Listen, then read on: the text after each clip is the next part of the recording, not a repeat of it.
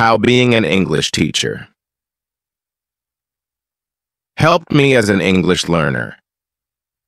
I always thought learning English was going to be easy. I had seen English movies, read English books, and even practiced in front of the mirror. But one day, everything changed, and not in the way I expected. It all started on a Monday morning, when I received the most shocking letter of my life. My school principal called me into his office.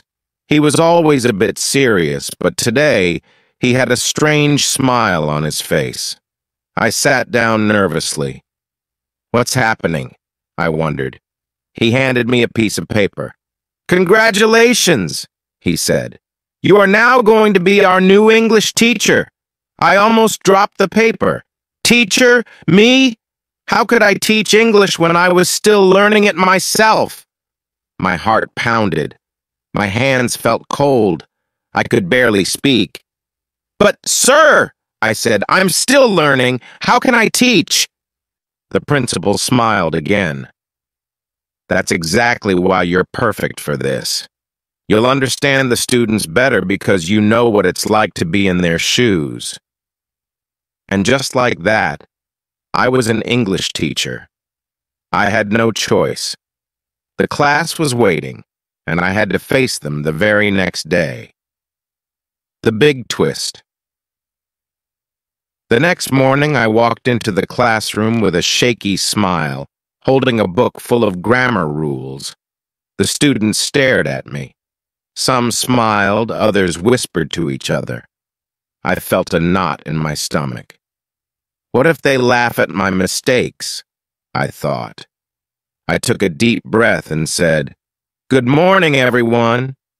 "Good morning, miss," they all shouted back in excitement. They were so young, so innocent. Suddenly I realized something. I was as much a student as they were. I might be their teacher, but I was learning too.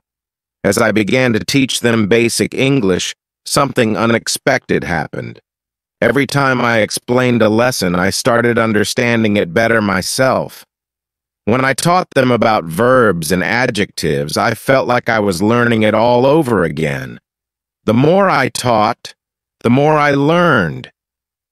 It was a funny feeling, like we were all students in the room. During one of the lessons, a little girl named Lucy raised her hand. "Miss, why is English so hard sometimes?" I paused. Good question. I asked myself the same thing every day.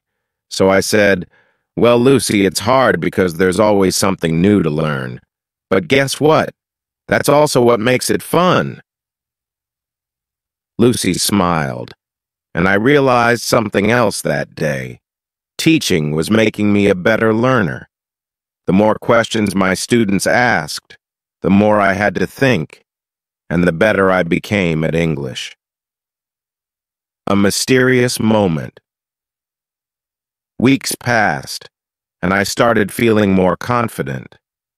But then, one day, something weird happened. I was writing on the board explaining a difficult lesson about sentence structure when suddenly, a boy named Tom raised his hand. "Miss," he said in a low voice, "I have a question." "Go ahead, Tom," I replied, turning around to face him. Tom hesitated, looking nervous. "How did you learn English so well?" I froze. I hadn't expected that question. And then out of nowhere, I blurted out the truth. "By teaching it." The whole class looked at me in surprise. I could feel their eyes on me. Tom stared with wide eyes. "Really?" "Yes," I said. "Every time I teach you, I learn something new too. Being your teacher has made me a better English learner." For a second, the room was silent. Then, one student started clapping. Soon, the whole class was cheering.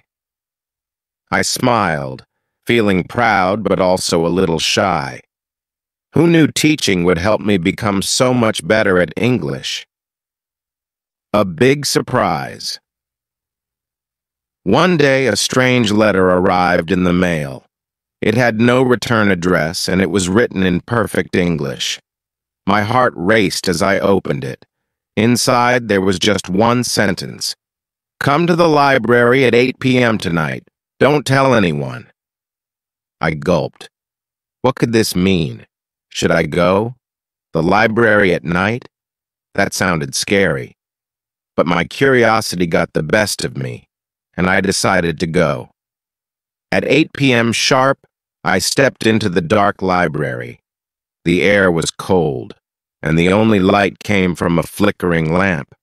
I walked deeper inside, my footsteps echoing in the silence. Suddenly, I heard a voice behind me. "Hello, teacher." I turned around to see Tom. He stood there, holding a thick English book. "Tom, what are you doing here?" I asked, my voice shaking. "I've been watching you, miss," he said mysteriously. "I know your secret." My secret? My heart pounded. What was going on? "Yes," Tom said, stepping closer. "You were never really a teacher, were you? You were learning all along." I gasped. How did he know? But before I could speak, Tom smiled. "That's why you're the best teacher," he said. "Because you understand us. You're learning with us." I couldn't believe it. All this time I was worried about not being a perfect teacher. But Tom saw the truth. Learning and teaching go hand in hand. The big reveal. The next day, something amazing happened. The principal called me to his office again. This time, his smile was even wider. "Congratulations," he said, handing me another letter. "You've been chosen as the best teacher of the year." I was speechless.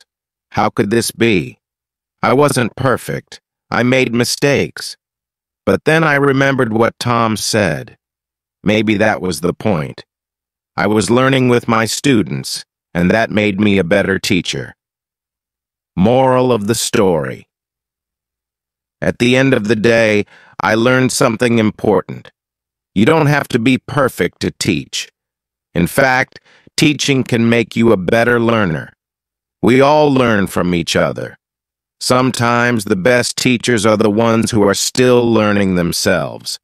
And that, my dear students, is how being an English teacher helped me as an English learner. The end. Moral. Teaching can help you learn even better. When you share your knowledge with others, you grow stronger in it yourself.